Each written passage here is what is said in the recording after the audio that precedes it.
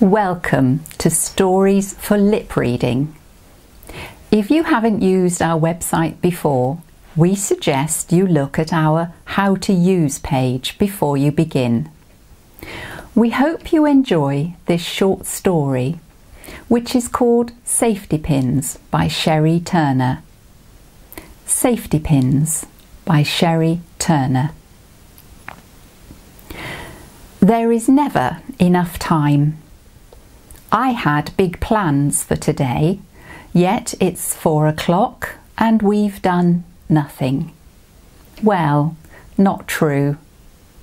You've watched an important rugby match, a sport you've never followed. I've cleaned out a cupboard that's needed doing for years. It could have waited another few. Avoidance, that's all it is. We've been circling each other. The sun is out, warm enough to sit outside. We can't keep putting it off. Shall we put the chairs out, I say? Get some fresh air. All right, you say, wary. You fetch them and I make tea. We sit. I've mended them, you say. The head rests on these chairs that were slipping. I check. You have. Thanks, I say. How did you do that? Safety pins. Smart. I didn't think you knew where they were, the safety pins. You take them off the dry cleaning and leave them on the dressing table. I tidy them away. I don't pursue it though, don't want to appear critical. We drink our tea. A thrush has landed by the pond, at least I think it's a thrush. What bird is that? Blackbird, you say. Lady Blackbird. Not a thrush? Don't think so. Oh, right. It's peaceful here. Nice to just sit for a while. We can talk in a minute. Do you think that needs cutting back? I look to where you are pointing. It's a shrub, covered with tiny pink flowers in the spring. I don't know what it's called. There was one there years ago that died, then a few years later, a new one grew in the same place.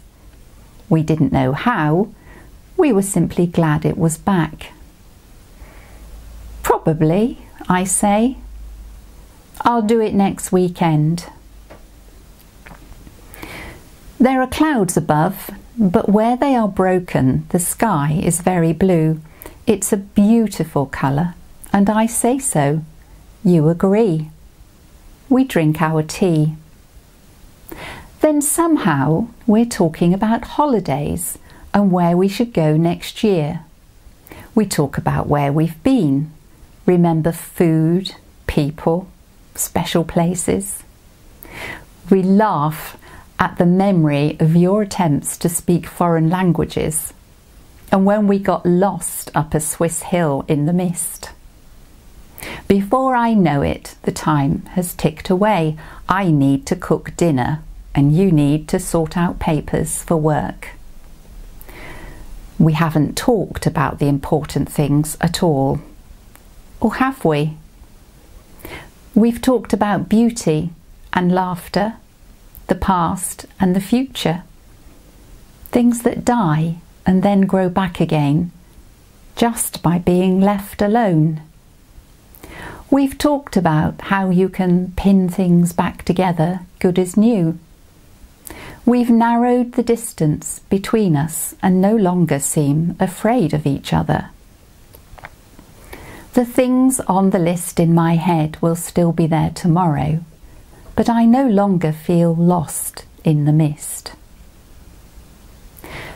Roast or boiled, I ask.